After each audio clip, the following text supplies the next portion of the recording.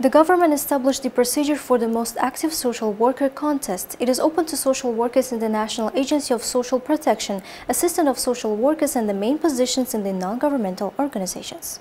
By April 1st, the competition will be announced annually, and candidates register through the agency's website by April 30th. The regional qualifying stage will be in May, and the national final stage in June. Selection includes online tests in social works, IQ tests, and individual interviews. Winners receive payments based on their ranking. For the regional qualification stage, first place 5 times the minimum wage, second place 3 times the minimum wage, third place 2 times the minimum wage. For the national final stage, first place 20 times the minimum wage, second place 15 times the minimum wage, and third place 10 times the minimum wage. Awards will be given in the first week of July.